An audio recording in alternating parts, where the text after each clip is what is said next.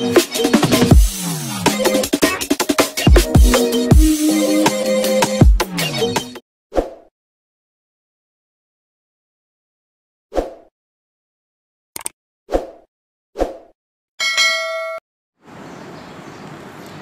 semua, kami daripada Dunia Peralatan. Hari ini kita nak review tools yang ni baru sampai, Bosch. Kalau tulis kat sini, Bosch AC 108 in 1 multifunction household toolkits. Okay, dalam ni dia ada 108 pieces, so 108 in 1 multifunction household toolkits. Yang ini bagus untuk mereka untuk buat DIY dekat rumah. Okay. Yang ni dia kata limited edition sebab color blue Bosch ni, green Bosch. Kalau tak dia warna biru tak salah saya kalau bukan limited. Hard case, ada handle. Okay, mari kita tahu apa ada dalam dia.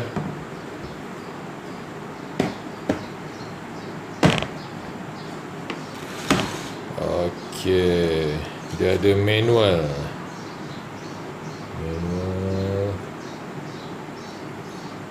screwdriver, soket. Ni baguslah untuk kaki-kaki DIY dekat rumah. Senang, barang tak bersepah, semua dah ada dalam set, dia dah letak. Okay, yang ini dia ada bagi gergaji besi. Frame dia plastik. Tangkai dia ni getah slicer kecil, ringan. Kalau nak potong kayu-kayu kecil boleh lah ni. Kalau setakat nak DIY benda kecil-kecil boleh lah, bala lah, dia tahan ni. Dia ada bagi 3 bit mata drill. Yang ini saya tengok dia bagi mata drill untuk simen, untuk tebuk dinding. Ada 3 saiz.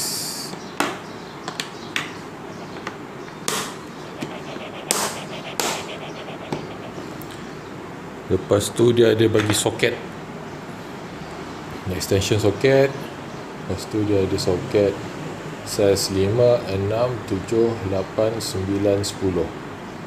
Lepas tu dia ada extension.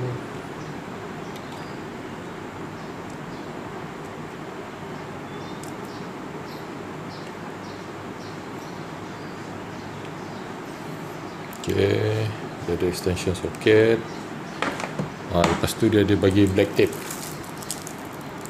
Ini black tape Bosch. Sayang pula nak pakai black tape ni kan. Black tape ni kalau kita buat wiring ke, nak balut wire luka ke, boleh lah ni. Tadi dia bagi mata drill. Lepas tu dia ada bagi ni wall plug dengan screw. Ada 3 saiz ni. Ada 3 saiz, small, medium, large. Ada 3 saiz. So ni skru dia. Ada 3 saiz skru. Bagus bekas ni lah. Dia ada penutup, jadi tak tumpah, tak keluar lah, tak berserak. Lepas tu dia ada bagi ni screwdriver bit. Okay, dia ada bagi screwdriver bit. Yang ni dia punya screwdriver.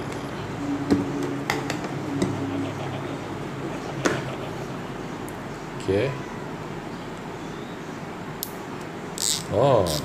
Kita boleh clockwise dengan anti clockwise. Kalau tengah-tengah dia lock. Okay, bagus. Kecil, sedap untuk dipegang. Lepas tu yang ni plastik, getah, material dia getah. Untuk dia kerja DIY, nak pasang almari, nak pasang kursi kecil-kecil boleh lah ni.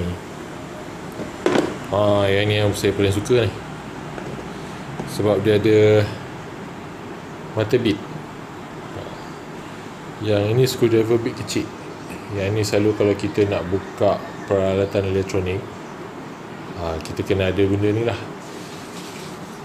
Kita kena ada benda ni. Nak buka skru-skru dekat laptop, nak buka skru-skru dekat barang-barang elektronik yang kecil-kecil. Dia bagi sekali dengan extension dia. Okey, yang ini kita boleh pakai terus. Kita boleh masukkan terus kalau kita nak guna. Okey.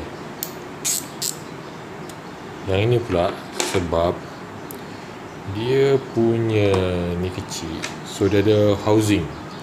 Masuk dalam housing, kita masuk dalam housing, letak kat sini.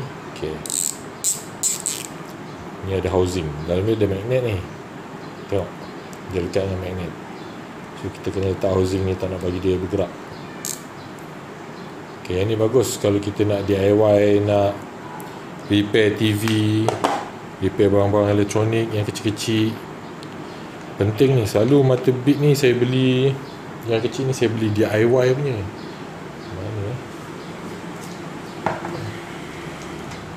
Mana yang macam ni. Tapi ni tak tahan ni, mata dia banyak rosak. Pakai sekali dua dah rosak, nak buka barang elektronik kecil-kecil. Okey, kita tengok lagi apa yang dia bagi.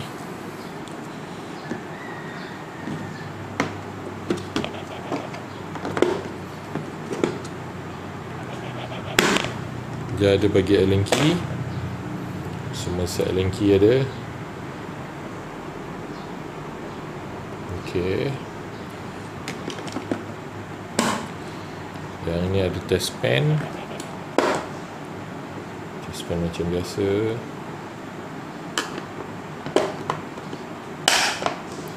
Dia ada bagi pita ukur Bosch.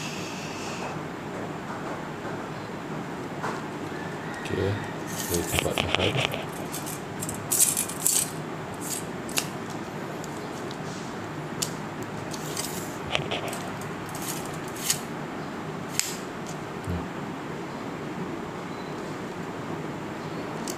Dia tekan. Okey,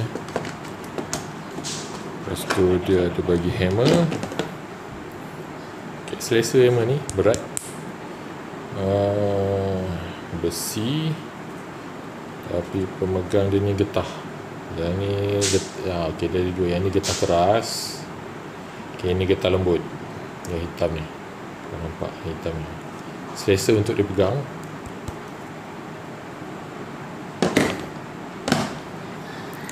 Dia ada bagi plier. Dia ada bagi plier.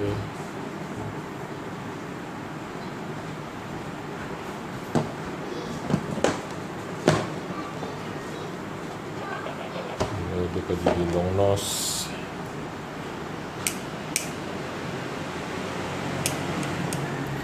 Selesa untuk dipakai. Macam tadi sama dengan tukur besi tadi. Yang ni material keras, yang ini getah.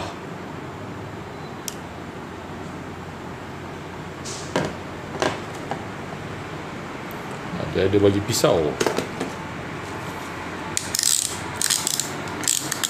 High quality juga pisau dia ni. Saya tengok sebab pemegang dia ni sama gak. Yang ni getah, yang ni hard plastik. Siap sekali dengan manual keselamatan untuk pisau. Dia ada bagi torchlight.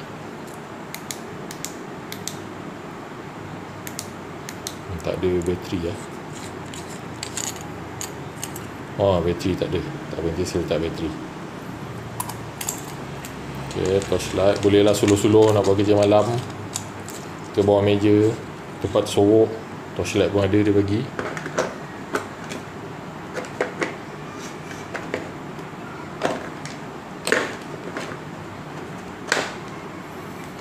Yang ini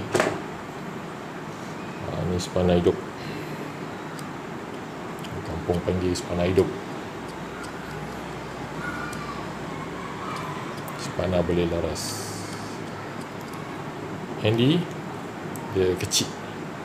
Kalau macam tangan saya ni besar, kurang selesa sikit. Tapi siapa tangan yang kecil dia selesa. Ini kalau macam sama juga, yang ni plastik, yang ni ada plastik keras, lepas tu dia ada getah lembut. Okey, kalau macam tools macam ni amat berguna kalau kita ada dekat rumah.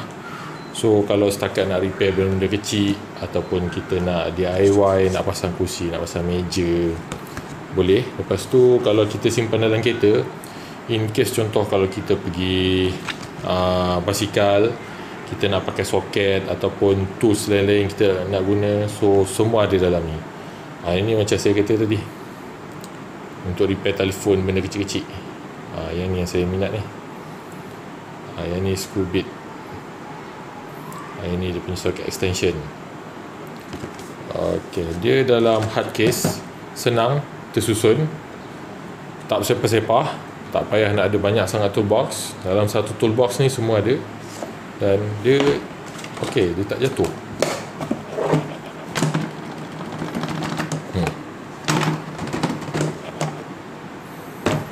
Okey, solid.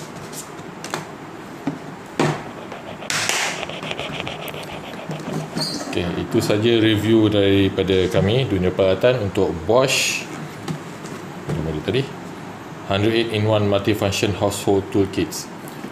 Okey, sekian saja daripada kami, dan nantikan video kami seterusnya untuk projek-projek DIY dan juga review-review barangan untuk DIY. Okey, terima kasih. Saya last, jangan lupa subscribe channel kami di Dunia Peralatan. Sekian, terima kasih.